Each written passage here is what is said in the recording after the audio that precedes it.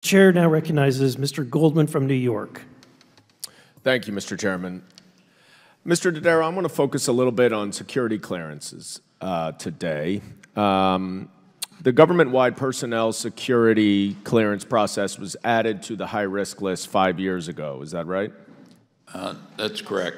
All right. I see you have a colleague join you. Happy for her to answer any of these questions.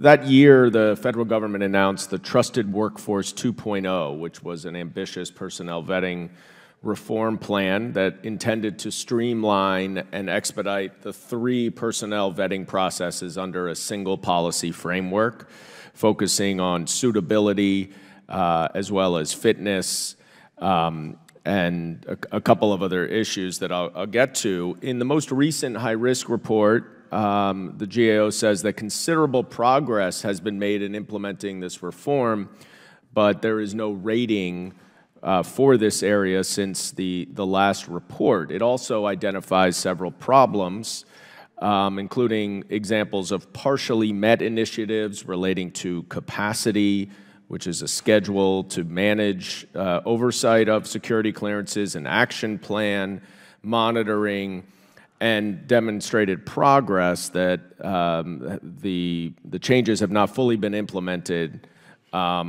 since the GAO recommended them 5 years ago. And this is a particular importance in recent months, as you no doubt know. Between January and April of this year, dozens of classified U.S. intelligence documents surfaced on public websites, and it was determined that a leaker who was a 21-year-old IT employee of the National Guard, of the Air National Guard, who had the highest level of security clearance, was ultimately charged criminally with unauthorized retention and transmission of national defense information and removal of classified documents.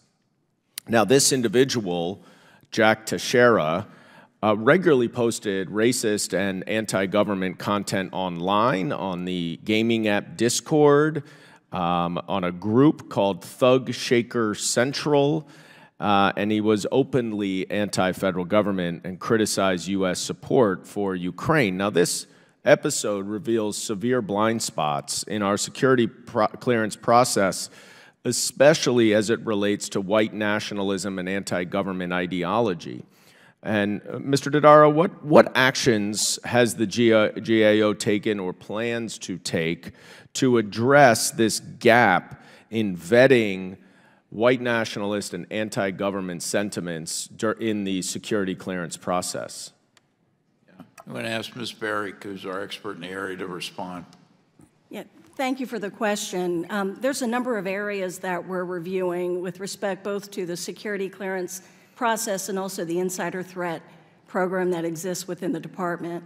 Related to the security clearance process itself, we're looking at continuous vetting for individuals that have received a clearance. Right now, the executive branch does not have a way to assess performance of how that's working.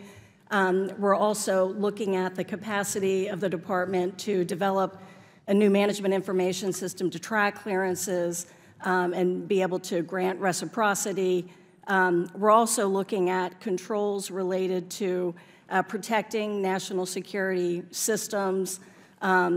With respect to the insider threat program, we've looked at DOD's programs and have found that in some cases they were not meeting minimum federal standards to protect national security systems. So we made a number of recommendations for them to strengthen that. Good. Given the recent incident, we're going to be doing a follow-on review looking at their insider threat program. All right. I'm happy to hear that. I think all or nearly all of my colleagues would emphasize and agree that this is a serious national security issue.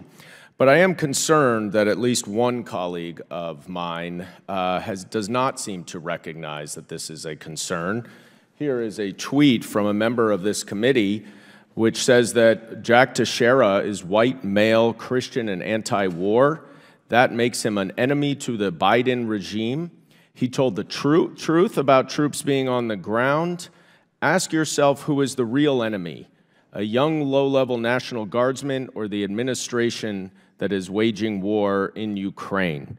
Mr. Dodaro, without putting you on the spot, who is the real enemy to our national security, President Biden or Jack Teixeira, who disclosed top secret and unauthorized information?